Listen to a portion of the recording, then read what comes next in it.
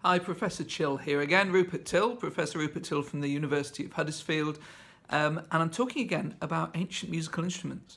So, there is an ancient instrument called a bullroarer. It's called a rhombus in other parts of the world. It's got different names in different places. There's an old film called Crocodile Dundee that kids, if you talk to someone older, they might know about that. And in those, they show some of them from Australia. So Australian Aboriginal people still use these things today to make sound, to communicate, and also kind of a musical instrument or signalling device. But these things are found in archaeological sites from thousands, if not tens of thousands of years ago.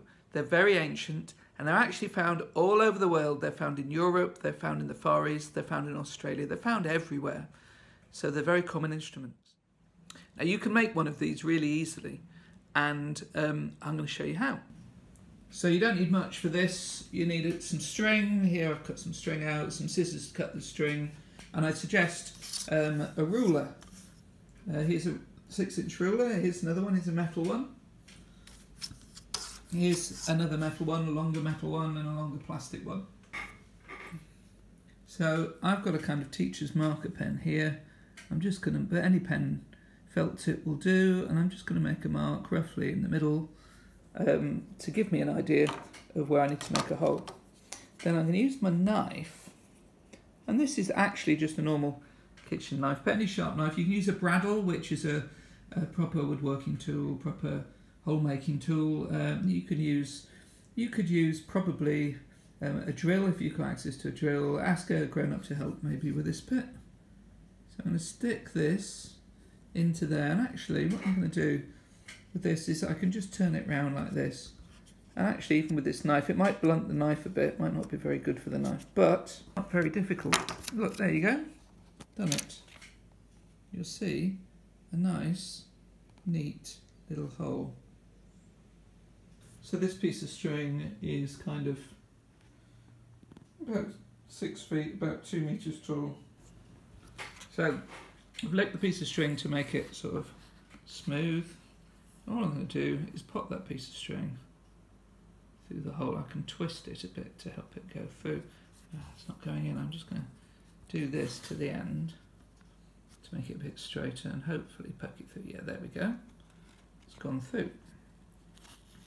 Pull the piece of string through, then take the two ends of your piece of string like this, and if you just hold them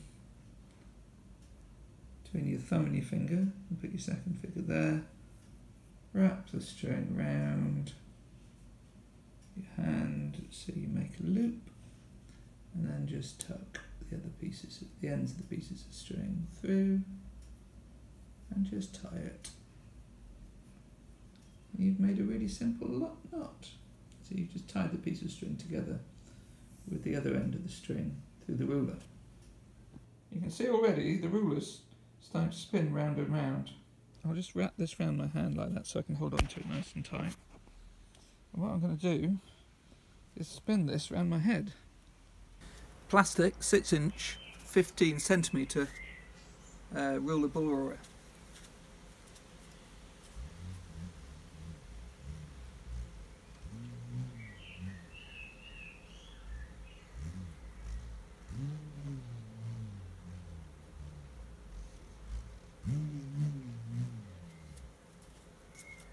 Sounds nice, but it's a bit lightweight.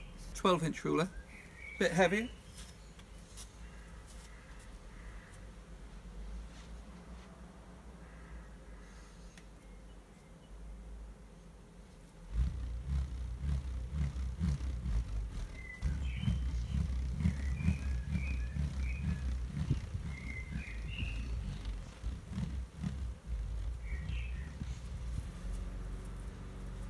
Flies quite well. It's a nice low bass sound. 15 centimetre, small metal ruler.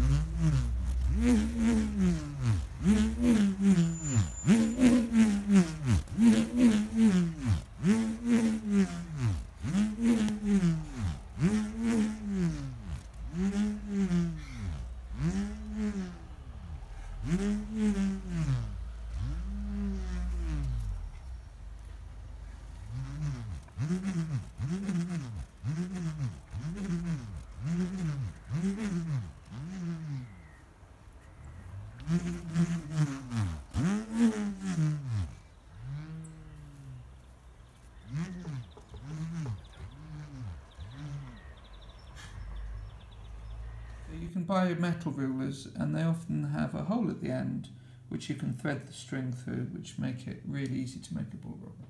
You can see there are lots of different ways to make bull roarers. I've got another video shows you how to make one out of cardboard. It's not as good because it's a bit light. You could get a little bit of wood, a little bit of balsa wood, modelling wood.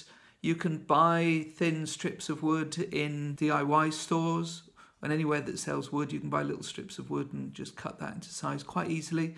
You can round off the edges, you can decorate them, you can do all sorts of things to them. So see if you can make your own bull roarer.